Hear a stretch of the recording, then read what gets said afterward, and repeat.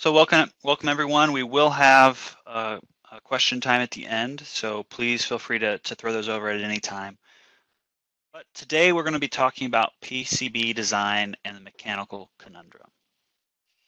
And what I want you to kind of understand through this presentation is really the inhibitions that are around product design today, with the methodology today, how that affects the workflow for PCB design today from PCB to mechanical and vice versa, and then also what do we have available to really advance that mechatronic designing, advance that whole process, better outputs, faster time to market, and things like that. So my name is Mark Talbott. I'm a senior electrical AE at CATI.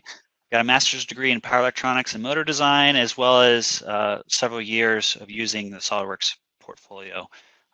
And all that means is I'm here to help you in whatever industry that you guys fall in. So this is called the mechanical conundrum. You know, what is that? What is the problem anyway? Why are we here? Well, the problem that we see in PCB design in industry today is that really a design is a project or product. And to go into a little more detail of what that means is it means that there's going to be multiple contributors, and those contributors are going to be using multiple tools, multiple platforms to get that design done. And what this tends to lead to is it leads to a bit of a linear workflow. And what I mean by that is I see all the time, you know, board designs being handed over to the mechanical in a near completed state, or the other way around. Maybe the mechanical has an assembly that's in near completed state, and that kind of adds a lot of constraints to one or both environments.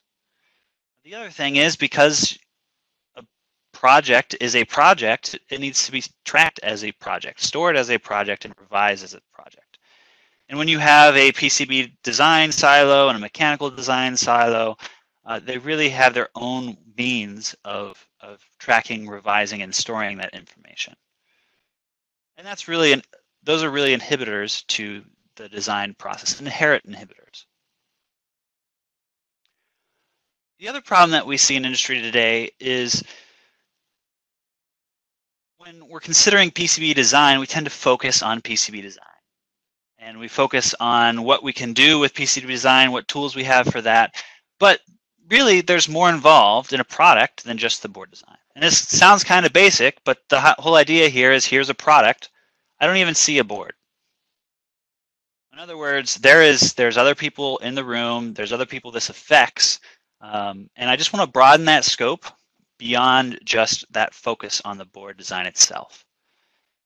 In this product, we obviously have 3D design, PCB design, and I'm going to throw data management in there as well. And there can be other people that are involved, but these are the main ones that we see. And lastly, I just want to bring up that I've seen this a lot where people tend to use the wrong software for the task at hand. A quick example of this, a quality check drawing.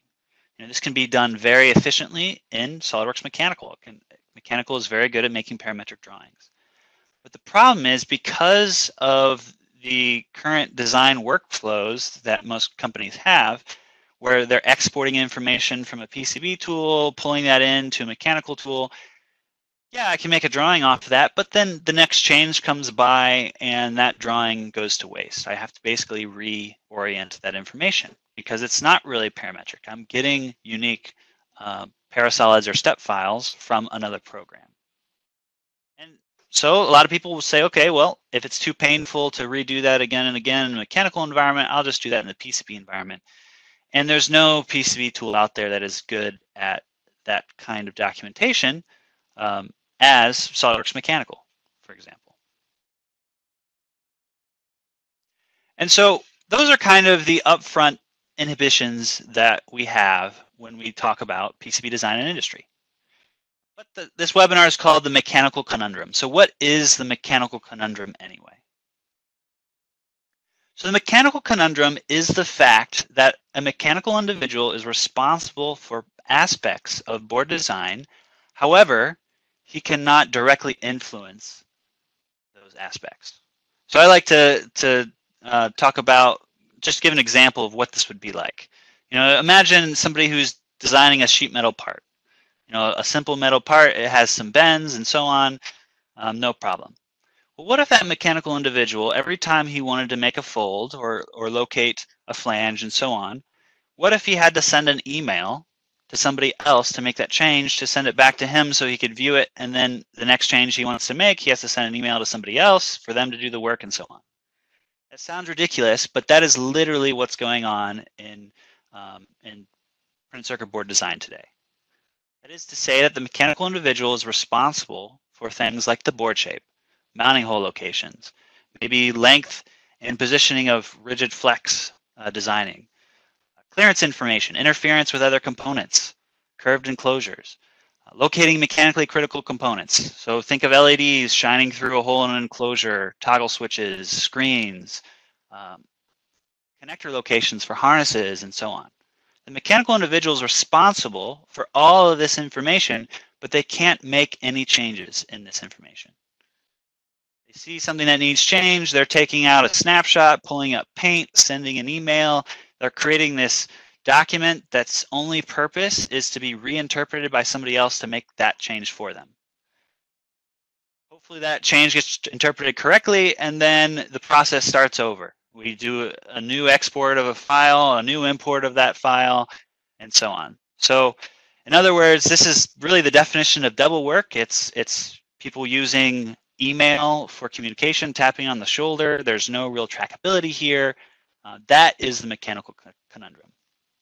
So the question becomes, well, is there a better way? And that's where SOLIDWORKS PCB comes into play. In other words, SOLIDWORKS as a platform has a PCB design product. It can communicate natively. And so let's go ahead and see how we can solve this mechanical conundrum using the SOLIDWORKS suite of products. So I want to start out here in SOLIDWORKS, and there's a PCB add-in, and I can actually create a project from the SOLIDWORKS environment. And that's going to be the first conundrum that we solve here. And that is that a project can span both environments, both the PCB and mechanical environment. I create one project and both environments see it. I can add information from both environments, and that's going to be able to be seen bidirectionally. The next conundrum that we're going to solve is we're actually going to work with native SOLIDWORKS parts. This is a SOLIDWORKS part. When I created the project, I get a board outline. I can edit that part just like any other SOLIDWORKS part. No longer am I, figuring out a board sketch.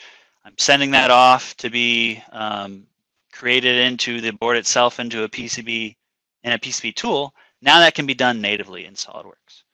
And this process can start in either environment. We can start this in PCB, we can start this in mechanical, but the idea is it's one project across both environments. Information can be edited across both environments. So where else can we take this? Well, I can also take mechanical interference information, and I can actually send that over to the PCB side as well. So this can be done today. Usually people send off, a native or a neutral file format, and that file has to get located and so on. But because this is native in SOLIDWORKS, that's going to be exactly where it needs to be. I can use hole wizards for assembly mounting. I can use extruded cuts for any complex cut shapes. And all of that can be sent over in one pass, if we need to the PCB environment. This is great for maybe you have some complex cut shapes. Maybe your hole locations need to be parametric to the assembly, or the board shape itself needs to be parametric to the assembly. That's information we can build in. And then next, we're going to actually communicate this to the board side. And this kind of readout for the projects, every time we go back and forth, we can add detailed notes so we can see exactly what changes has happened when. We can even create states of those changes on the PCB side so that they can be reverted back to if need be. So a good way of tracking that communication, and those parts are native. So now I'm in the PCB side. I'm going to go ahead and open the project that was created in mechanical. I've added a default board, and I get a message saying, hey, there's been some changes recommended by the mechanical individual. Do you want to accept? I say recommended because all those changes can be individually accepted or ignored. So if I didn't like the cutout, I could ignore the cutout. But here I am in PCB. I've got the enclosure. I've got the board shape. I've got the mounting holes. I know that that's all parametrically created from the mechanical assembly. I see a message, go ahead and add any critical components that are mechanically relevant. So I'm going to just go ahead and add all the connectors in this case. Now, this was a question in the first place because I want these to be located in the mechanical environment. I don't want to have to go back and forth and say, hey, I have to plug this into a battery pack. What's the XY positioning and so on. I can just throw them on the board. I can pass it off to the mechanical side and have that be done natively in the assembly. That's exactly what we're going to do. By the way, in part of that process there, we saw that there was interference with the enclosure. And so you get that feedback in both environments. You can establish interference now. So I'm in the mechanical side. I get the same accept message. I can accept what I want, what I don't want. In this case, I accepted everything. We go over to the top level assembly and we see those connectors. Not only can we see them, but we can actually position them. So just imagine what it would take to position this connector into the battery pack. And in mechanical, I can simply drag, drop. I can use mate and fix. Same thing with these harnesses. The harnesses are off the shelf. They're a specific length. I've got them positioned the way I want, so that's where the connector needs to be. What I notice in this process is that these connectors are actually on the wrong side of the board. And I like to show this because the intent of the collaboration between PCB and mechanical, the idea is to only give tools that are relevant or that should be accessible by the mechanical environment. In other words, we've added a command for flipping connectors, but we do not give them the access to Z height. So they don't necessarily, mechanical environment doesn't have access to necessarily 3D dimensional space, but they do have access to moving a component from one side of the board to the other. And that just kind of gives you an understanding of the nature of how this tool is going to be developed. So whatever is mechanically relevant, whatever needs to be done to solve that mechanical conundrum, those are the tools that we're going to give. The other thing we can do here is I've fixed these connectors in space because really I've got a bunch of connectors, but only a couple of them are mechanically relevant. So I'm only going to fix those ones. And that's a way of natively communicating in PCB which ones are mechanically critical. So in other words, in PCB, those will be fixed as well. And so I'll know, hey, this is locked for a reason. Why is it locked? Oh, it's because it's mechanically relevant. And the same thing is true for something that is electrically relevant. I could fix that as well, and that will spark that conversation of, hey, why is this component locked to where it needs to be? And bottom line is we can get to the end result. We can do all of place the rest of our components. We can verify that there's no interference there. Something very painful in PCB design is the routing of those components. So really, I want to do that as little as possible. And this is a great workflow for establishing the correct positioning of all my components, especially mechanically critical ones. That way, hopefully, I can route fewer times. And everything is just a hit of the button to make sure that everybody's updated, they see the latest changes, and thereby maybe even reducing prototype spins and so on. So how did we solve this mechanical conundrum? Well, we're giving the mechanical environment the tools that they need for the responsibilities they have. So not only are we designing as a project, we get to use native SOLIDWORKS parts. We can grab the board outlines from the assembly itself. We can include any mechanical relevant information on the PCB side and see the interference there, as well as that interference in the mechanical. We can establish mounting in the assembly itself, board cutouts. You get that trackability of what changes and comments have been made when. And then lastly, we can locate those components that are critically component right within the mechanical assembly. So we mentioned, well, a project needs to be stored, tracked, and revised. And really, it would be ideal if that could be done as a project.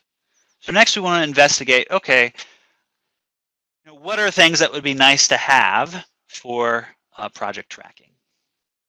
A common vault. It'd be nice to have project serialization, templating, data cards, one source of the truth, one place for all of your information to be stored, and how would that affect our workflow? Can we track changes? When we change a state, can somebody be notified automatically who needs to review things and so on? And that's what we're going to see. We're going to use PDM next here. And actually, we mentioned earlier that something else a mechanical individual might need to have access to is flex design. That is the length of flex. So that's what we're going to investigate here next. So our problem in this assembly is our flex doesn't quite fit. And we're just going to redesign this. And this time, instead of starting our project from the PCB environment or starting from the mechanical environment, we're going to start it in PDM. And so we see, okay, how far does this flex cable, ribbon cable need to go? We jump over to PDM, and we can use the templating in PDM, serialization, and so on to create our starting project files. So that's going to create our default schematics, board, whatever else we want in there. And then we can simply open that in PCB or mechanical. So I've got a flex board here, and I've added the flex region, added some components, and I'm ready for that to be fine-tuned in the mechanical environment. So we're going to go ahead and collaborate that over, give a message, and then in mechanical, I can accept those changes, and I get that board in the mechanical environment. And what's great about this is because I can natively adjust that flex, I can very accurately figure out the minimum length required for that region. And in this case, we see that the flex region is on the wrong side of the board, so we can manipulate that using standard SOLIDWORKS tools in order to get that to line up the way that we want. And the benefit here is really, because we're getting this parametric information, not only can we reduce the cycle time between sending information back and forth, it's all parametric, but really we're getting lots of good information in an assembly. We've got a high detailed board, it's got copper information, we've got accurate flex regions and so on. Maybe we have harnessing built into the assembly. We're getting more and more stuff in the assembly environment. What that allows us to do is utilize, to a greater extent, a lot of the SOLIDWORKS tools at our disposal. So what things that come to mind are more details in drawings. We can do photorealistic imaging. We can have more complete bill of materials. We can have even assembly instructions and so on. And that's really the point here, is if you already have a SOLIDWORKS core, you already have that assembly, why not get the benefits of native collaboration with PCB design, but you're getting more use out of that mechanical tool itself because of basically the ease of communication there. And this is kind of a case in point. I'm in SOLIDWORKS. I've got I can use SOLIDWORKS drawing tools or other tools really to my heart's content because all that information is available now. So how we solve the mechanical conundrum? Well, we've added to that project management in PDM. We've added rigid flex adjustments, and then kind of sprinkled in some drawing and documentation there at the end. And I kind of want to push the envelope here as well. So we mentioned the third takeaway is really improvements that are made according to what's seen in industry. What can we add to documentation and so on when it comes to mechanical or mechatronic designing? So we want better outputs. We want more information, better feedback. Well, we've touched on this already, detailed drawings. We're in SOLIDWORKS. Now we've got a parametric assembly. I make drawings. Those changes are going to be realized. I don't have to restart that drawing all the time, or I don't have to make that drawing in a PCB tool anymore. Well, what about assembly instructions? So SOLIDWORKS Mechanical has a tool called Composer, for example, and I can utilize that tool to make any assembly instructions, little video animations, breakouts. This can be all wrapped up in a packet, or this could even be an animation that's available for use perhaps by design review or even in assembly itself.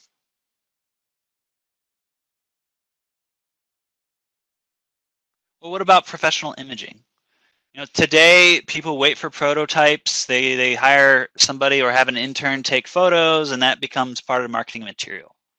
But wouldn't it be great if you could have that information up front? You didn't have to wait for all the prototyping, the machining, and tooling, and so on. You could just take your assembly itself. You could render that using a tool like Visualize, and then use that for your marketing material. And that's exactly what you see here on the right. Is these are rendered images based off of an assembly. And lastly, I want to talk about thermal validation. In other words, we've got all the relevant information in an assembly. What if we had to make design decisions based on thermal properties? Where a fan is included in an assembly, where the shape and locations of any venting. Even in this case, we had to decide, we had a little board here. This is actually a real example we built and printed ourselves using a nano dimension printer that we offer. But essentially, our LEDs in this board, our driver was getting too hot, and when it got too hot, the LEDs shut off. So we had to decide, okay, what type of heat sink do we want to use? What is overkill and whatnot in order to get the proper behavior for this design. And with thermal simulation, SimFlow electronic cooling, we're able to realize that information very quickly from our design, and we can make those design decisions based on the information that we get from these simulations. So how are we advancing mechatronic designing? Well, when it comes to quality control, marketing, assembly instruction documentation, the platform has things like SOLIDWORKS Drawing, Visualize, and Composer. When it comes to thermal and prototype validation, we can handle that with 3D printing. I mentioned the Dragonfly Nano Dimensions printer, or even other printers just for assembly fit. That also includes SOLIDWORKS flow simulation, electronic cooling, getting that feedback of positioning of components, of heat sinks, and so on for your design. And then something I didn't touch as much on in this webinar is system design and harnessing. We've got a package that's dedicated just for that, SOLIDWORKS electrical or even electrical routing, to document those harnesses very efficiently and with more detail than what is traditionally done in sometimes a PCB tool today. So our key takeaways, the inhibitions to product design, what was that? Well, that was the fact that we're designing products. And if we're designing products, we need a platform to be able to handle all aspects of that product because we want native information. We don't want reworked duplicate efforts. We don't want a fault point in communication being email or trackability or what have you. There was a modernized design workflow that we can access because it's so easy to collaborate. You make a small change, you push that to the environment and pull that into the other environment. So no longer is it more of a linear design where you're getting completed boards or you're getting completed assemblies. You can both work simultaneously and both update each other's environment with the latest information as you go. How have we advanced mechatronics designing? We're advancing mechatronics designing with improved documentation, improved feedback for information to make your engineered design choices in your product designing. And all this leads to a reduction in errors, improved trackability, reduced time, and even prototype reduction. If you've improved communication, you've reduced prototypes. And that really, a prototype in itself, if you could save one prototype a year, that's going to go a long way in lead time. It's going to go a long way in even cost factor. And that's what we're able to do with the collaboration of SOLIDWORKS PCB and SOLIDWORKS Mechanical. So with that, does anyone have any questions? I see someone asked about Altium specifically. They saw some literature related to that in collaboration. Yes, we've got a product called SOLIDWORKS PCB Connector. And that product also, everything that you've seen here, with the exception of a little bit of PDM stuff, is able to be realized using Altium and SOLIDWORKS PCB Connector. That'll allow you to communicate bidirectionally with SOLIDWORKS as well. So the SOLIDWORKS PCB, at the heart of it, it was developed in an effort with Altium, and part of that is where those two products came from. So the collaboration exists for both SOLIDWORKS and for Altium. Both products can realize everything you've seen here today. Any other questions?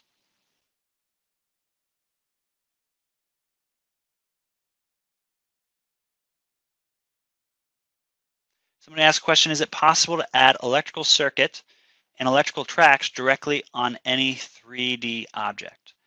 So that is where basically the way you look at it is what is the responsibility of the mechanical individual and what's the responsibility of the PCB individual? So anything that's the PCB's individual's responsibility, we're reserving those tasks to be done in SOLIDWORKS PCB. Anything that might be the responsibility of both parties or the mechanical individual, that's where we're giving them the rights to make those edits. So electrical connections, that's going to be a PCB design factor. So that's going to be done on the SOLIDWORKS PCB side, or I guess the Altium side as well. That can collaborate through to mechanical, and it'll build the traces for you in mechanical, but you will not be able to edit them intelligently and send them back, because that's a function of PCB placement and routing. So great question. Any other questions?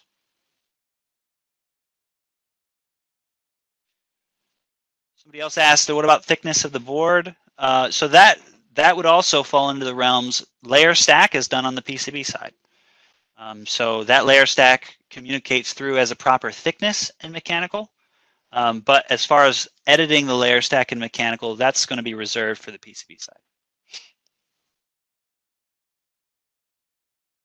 Somebody asked, do we have any demos of the PCB design tool? Yes, we do. So that's something you can reach out to your sales rep. Would be happy to do a demo of that. We also have a kind of a practice project that you can access, and we'd be happy to meet with you, that you can kind of get your hands wet with the tool after a demo. And then if you check out our YouTube page, we've got quick start videos, and we've got videos there available for the PCB side as well. And it's schematic capture, it's board layout, it's got auto routing tools. If you like to start designs off with an auto router, you can design in hierarchy.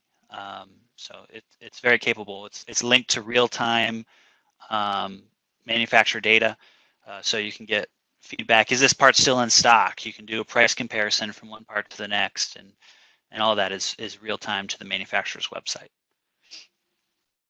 Any other questions?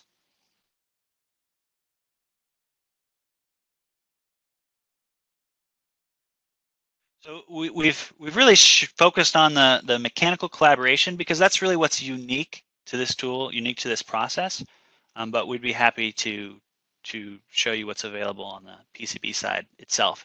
And actually, SOLIDWORKS PCB is standalone. You don't need the mechanical environment for it to operate. You can finish board design. You can do all your normal layer stack and everything else with just the PCB tool. Okay, last call for questions. So I want to thank you guys for your time. Feel free to reach out to me. Feel free to reach out to your sales rep. And my phone's here and an email address as well. If you have any questions later on, we'd be happy to address those. And just a reminder, this recording will be sent out and available. And I'd like to thank you for your time.